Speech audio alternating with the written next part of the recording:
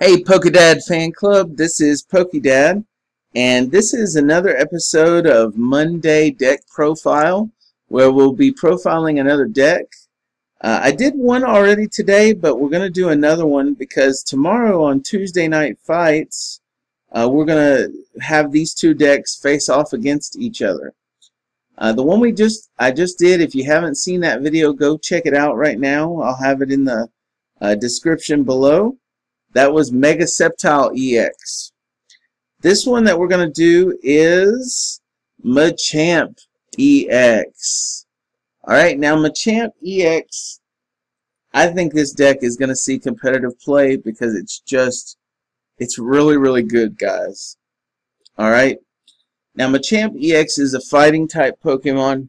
He has 180 HP and he has 2 attacks. One thing that's special about fighting types, in Furious Fist they give fighting types a lot of damage enhancers like Strong Energy and Fighting Stadium, and we'll talk about those more, but those damage enhancers make Machamp EX hit in the range of knocking out Megas. So we'll talk about that a little bit more on how to get those numbers to hit up and to knock out Megas. But until then, let's look at his first 2 attacks. His 2 attacks, I should say. The first one is called Steaming Mad, and it's kind of like Kyurem's Outrage, Kyurem, Reshiram, Zekrom, all of those from Black and White. His Steaming Mad hits for 20 times the number of damage counters that are on him. So if he gets hit for, say, 100, he'll have 10 damage counters on him. He can then turn around and hit for 200 back to the opponent. So this can be very good because you can pretty much do double the damage back to your opponent. And the Outragers never really got that much. They only did 20 plus 10 damage for each damage counter on there. So 22 times the number of damage on him goes back to your opponent. That's just insane. Think about it. He has 180 HP. If they hit him for 150, he's going to attack back for 300 damage, knocking out any Mega or Primal. So that's pretty amazing. However, that's not even the attack that we're going to focus on mostly, because there is a downside to that first attack. And that is, if you use that first attack, he then becomes confused. And as you know, if he's confused, he can possibly do damage to himself. But there is actually a reason why they made him confused, and it goes along with the second attack. The second attack is called Crazy Hammer, and it does 80 damage for 3. It's 2 fighting and a colorless.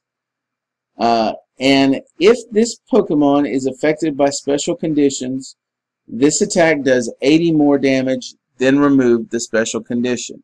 So you can see that if he's confused, he can use the second attack to gain 80 more damage if he could get the attack to go through and not hurt himself. So that means that he would do 160 damage for just 3 energies. And if you add damage modifiers like Muscle Band, Strong Energy, Fighting Stadium, you could potentially be doing, 200, 220, even possibly 240 with this.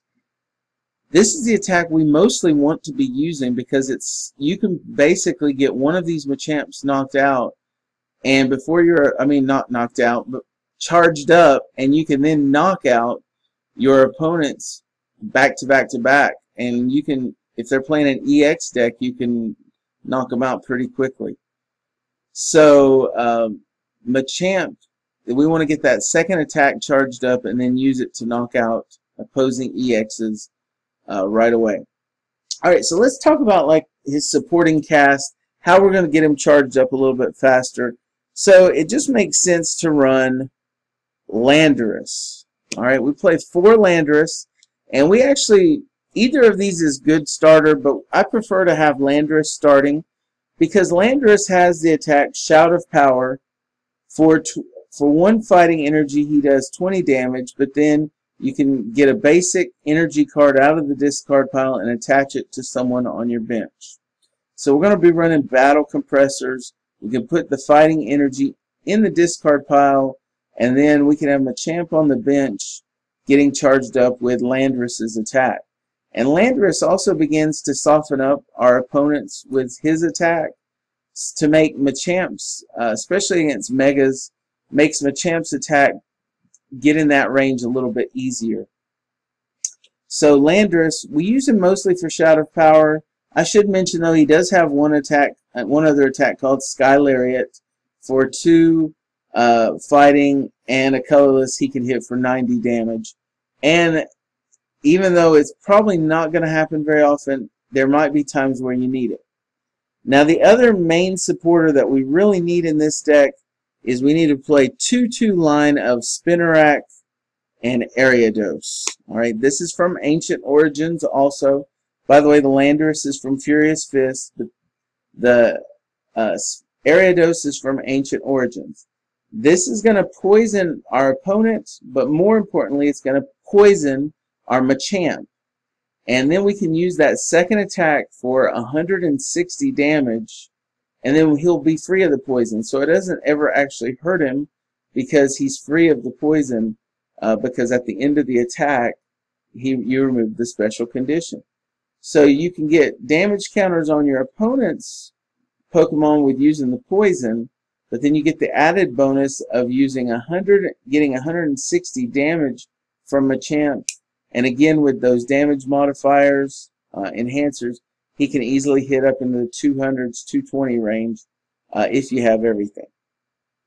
We also play 2 Hawlucha, and I just got to tell you, in my playtesting, I haven't really used Hawlucha, but I could see how it could be, you know, it's a quick attacker, 1 energy. If we had a fighting stadium, a strong energy, and a muscle band, we can hit for 60, 80, 120, something like that. We could hit like 120 with Hawlucha, which is not too bad for just 1 energy. And so you might be able to use Hawlucha to kind of stall while you're getting Machamp charged up. Hawlucha does have free retreat, so he doesn't hurt us to be put in the deck. We do play 1 Shaman EX. Again, just in case we get stuck, we want to be able to draw. So we play the Shaman EX just in case. And then that completes all our line of Pokemon. One thing I have to say about this deck is you don't need to run a lot of Pokemon at all. And that allows you to use more of your deck space on item cards. And so, as you can see, we'll be running a lot of items because we're only playing, there's 8, 10, 14, 15. We're only playing 15 Pokemon here. And that's really all you need. Matter of fact, if you took the Hawluchas out, you could just do 13. So, anyway, so that's the Pokemon line. Let's get right into our item line, okay? We play a lot of items, guys, so I'll go through these relatively quickly because most of you know what they do already.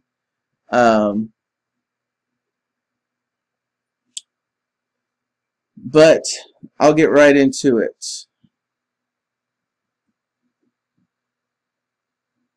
Hold on 1 second, guys. I got a little issue.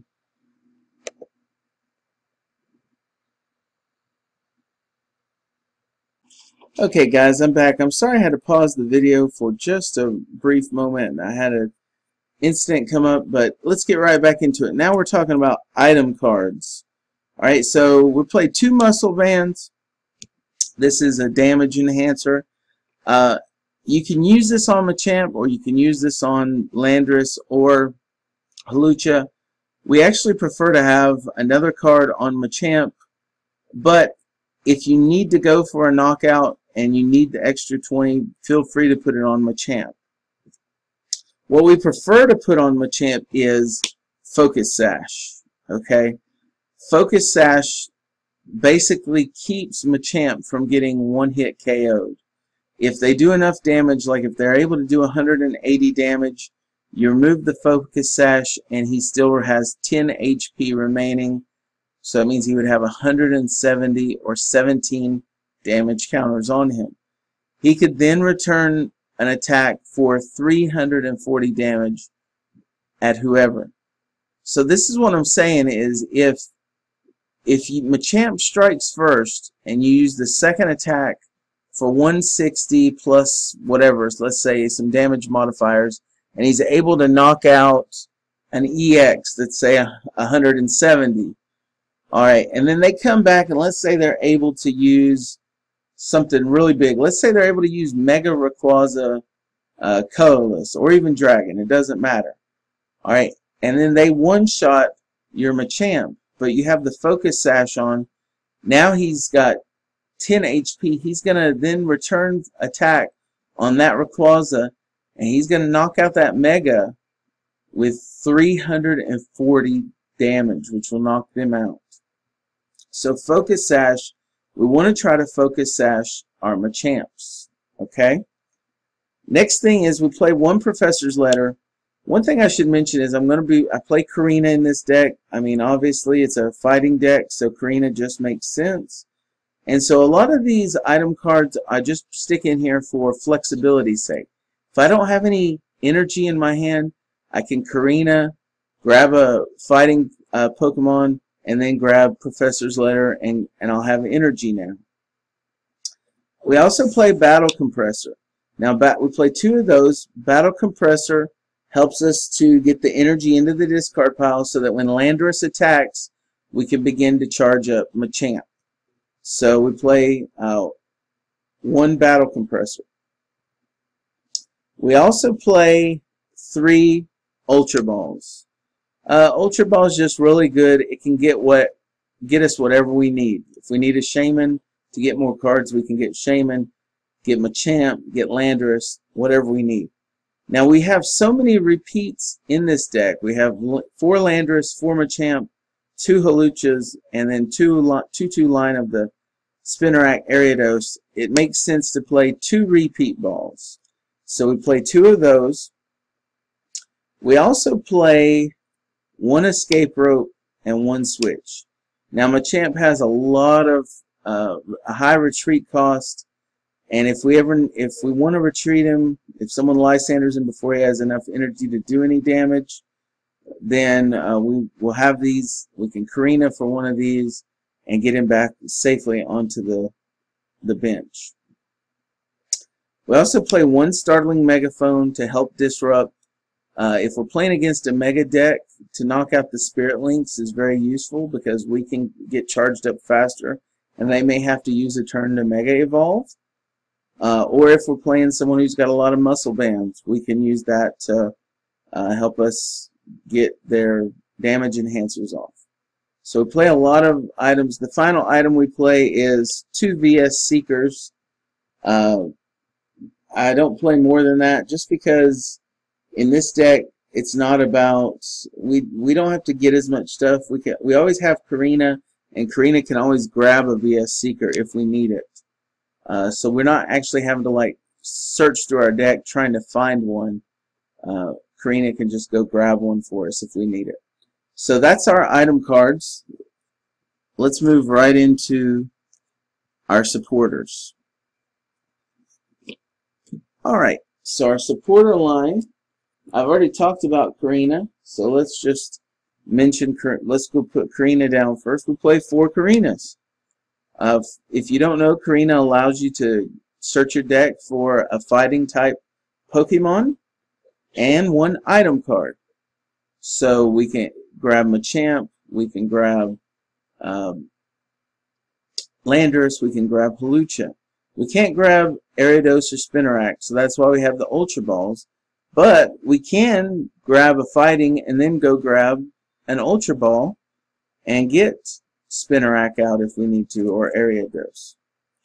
Alright, we play 4 Sycamores. That's just standard in most every deck. Discard your hand and draw 7. Play 2 Birch. So this is shuffle your hand into your deck. Flip a coin. If heads, you get 7 cards. If tails, you get 4 cards. We play 2 Lysander. Lysander, again, as I mentioned in the last video, allows you to bring a bench Pokemon to the active, so that if someone's retreated and you need to finish them off, or if you want to bring up an EX to the active spot so that Machamp can finish them off, then Lysander will help us do that. We'll play 1 Hex Maniac. This would help us against Pyroar, or let's see, Beautifly. We have some options. We at least have Landorus, who you could charge up and attack, but it would help you get. But Hex Maniac could get through Beautifly. Aegislash is not a big problem because we can choose not to put strong energy down. And then finally, Giratina is not going to be an issue because we're not using any Megas. So, but Hex Maniac can just come in handy. Keeping people from Metal Lynxing or Fairy Transferring for 1 turn might be enough to disrupt them, at least for that 1 turn. We play the 1 Ace Trainer so that if we get behind in prizes, we can at least reduce their hand size and increase ours. Probably won't need it much. The final supporter I play only 1 of, but it is very clutch. And that is, we play 1 Cassius. Now, I know what you're thinking. You're probably thinking, why not AZ?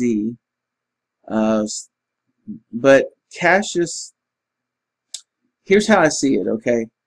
If Machamp is badly damaged, we can either choose to return attack with him, but then most likely he's going to go down the next turn. In my view, I think it's better, especially if he's got a Focus Sash that has not been removed, it's better to just take all the energy and the Focus Sash and him, put him back into the deck. We have ways to get that stuff back out quickly through Karina. And then we can, if we have another Machamp ready to go, we can just bring that one up and we can use Crazy Hammer. Now I'll tell you, this Cassius has been clutch for me in playtesting because there have been times where my Machamp was badly damaged and I was going to hit back, but then they would knock me out and that would have been game. Instead, I was able to Cassius the damaged one, bring up the other one,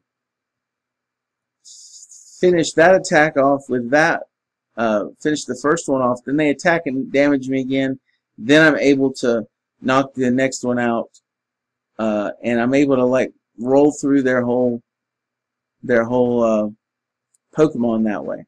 So Cassius is clutch, at least in the playtesting I've done. Alright, and that is our supporter line, guys. So we don't have as many draw support, but you really don't need it with Karina.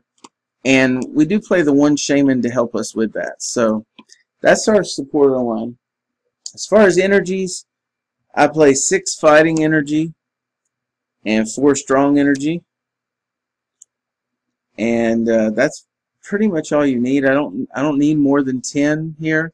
So, and then Strong Energy, if you're not aware, that gives 20 extra attack, but it can only be 20 extra damage to an attack. So if I can hit for 160 and I have a Strong Energy now, it hits for 180, but it can only be attached to fighting type Pokemon. And then finally, guys, we have 3 fighting stadiums. If we're going against EXs, it does an additional 20 damage from your fighting Pokemon. So Fighting Stadium can be really nice, even with Landorus. If you got Landorus with a Muscle Band and a Strong Energy and a Fighting Stadium, for 1 energy he's hitting for 80. That will soften up Megas for Machamp to come in later. Anyway, guys, so that's all I have for you. This is Pokedad. Hit like, subscribe, and put your comments below. If you have any questions, feel free to ask them. I'll do my best to answer them as quickly as possible. And again, thanks for watching. This is Pokedad signing off. Later, guys.